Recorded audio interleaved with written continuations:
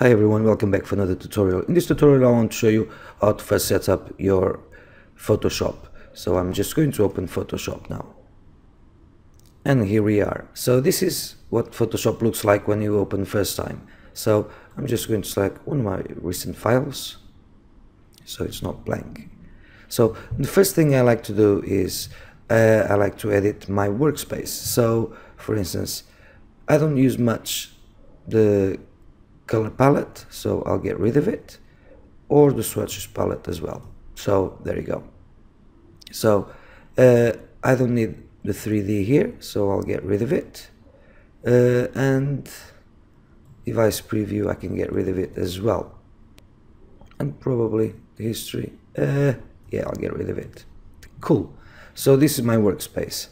Also I can come here and I can actually edit my own workspace, my tools, but I want to my tools as they are. So I'm happy with the overall workspace, so I'm going to just click right here and I'm going new workspace, and I'm going to call this Miguel Campos. If I have some keyboard shortcuts or menus or toolbars just for this for this workspace, I can actually use it, so I'll just tick here. But in my case it's not very simple, so I'll click save. Obviously you can save as many workspaces as you like. So cool. So that's first step. Next step is I'm going to edit, or Photoshop menu if you're on a Mac, and I'm going to my preferences, and I'm going to start with general. The general here, as you saw, we had like a big window showing up with a new workspace, so I don't like that, and obviously it takes longer to load as well. So I'm going just to untick the show start workspace and show recent files workspace when opening a file, so I'll untick that. I rather use the normal new document window, so I'll just tick use legacy new document interface. And in this area here I'm quite pleased, but that's my opinion and this is my workflow. It may not work for you, but I'm just going through a couple of things that I normally tend to do. So now I've got interface. We can go and pick different colors. I actually like dark color, and all of the rest I'll leave it as it is. So nothing too fancy here either. Under the workspace, auto collapse or iconic panels, or to show hidden layers, I'll leave this as it is. Now we have tools. One of the features I like, even though I use my Wacom tablet all the time, sometimes just for a bit of fun I use my mouse as well, and I like to zoom with the scroll wheel of the mouse. So right here we have an option for that, so zoom with scroll wheels. There you go. So that's cool. Another option is over scroll, and I'm going to show you exactly what that does. So I'll click OK for now, and I've got my move tool and I've got my background layer, and I only can move my image when I'm zoomed in to a certain point. Right here now I can't do nothing. As you can see, I'm holding my spacebar, so I have my hand tool and I'm clicking and nothing happens. So I'm going to File, Preferences, Tools, and I'm going to tick over scroll and I'm going to click OK. What that does is I actually can just move it around like so, which is an awesome feature. So if I have a panel open on the side, so I can be working in the panel and still have the image as I want, instead of having to be zoomed in. So that's a nice feature here. So let me just bring that to normal. So I'm going back to my preferences. So we were under tools. So all of the other things, I don't use them, to be honest, apart from the ones that are ticked already. So history log. This is just in case if you want to record anything into, you may do something to your image, and this way if you click history log, text file, and basically Photoshop will write everything that you do into an image. I don't need that. Sometimes I do use, but not very often. File handling, I like everything as it is, so I wouldn't touch anything at all. And now we have the export. I'll leave it as it is as well.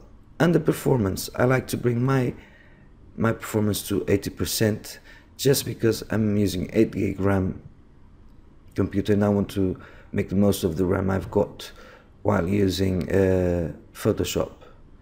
Also scratch disks. In my case, I still didn't connect my second hard drive, so I'm going to leave it as it is for now.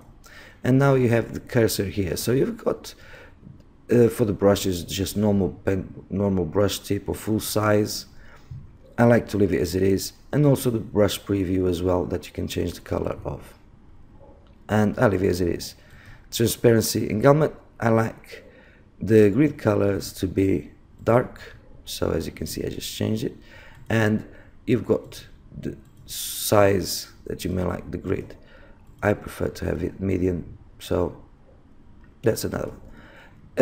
Right here, the units in rulers, I like to have it in pixels, and I'll leave it as it is.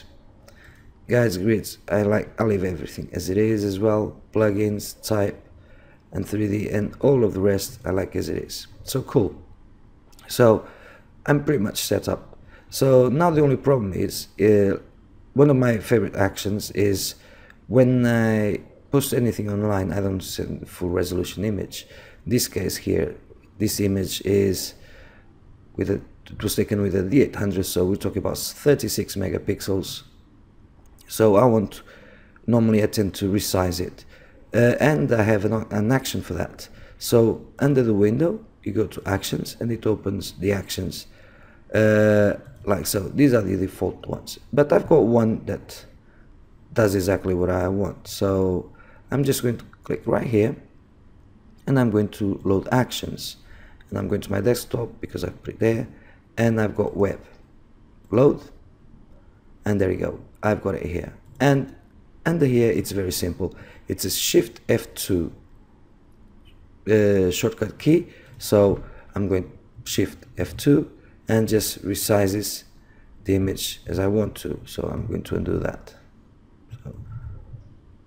So I'm covered in there. So also, let's say I have some brushes.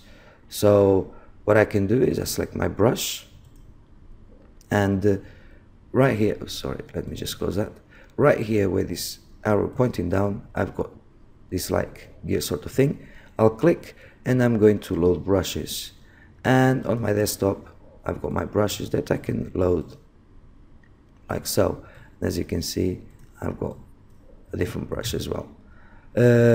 Also, let's say I have some shapes that I want to bring back to Photoshop that I created in another version, or in my case I actually had to do a factory set on my machine, so everything was backed up, which is great, but I can then always bring them back. I don't need to just go and redo them again. So for that, I'll just, under the rectangular tool, I'm going to select custom shape tool, and I'm going to click the arrow pointing down.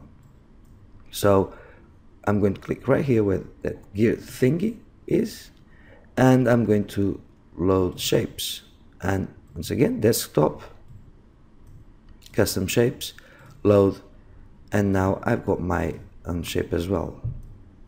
So as you can see, it looks super easy, and Photoshop now, it's the way I like it. Obviously all of this may not work for you, but when sometimes you open Photoshop, you don't know, okay, then what are the best settings? I'm not saying that these may be your best settings for you, but they are for me. They work really well. Obviously I can tweak anything that I may like depending on what I'm working on, but I hope this helps you anyway.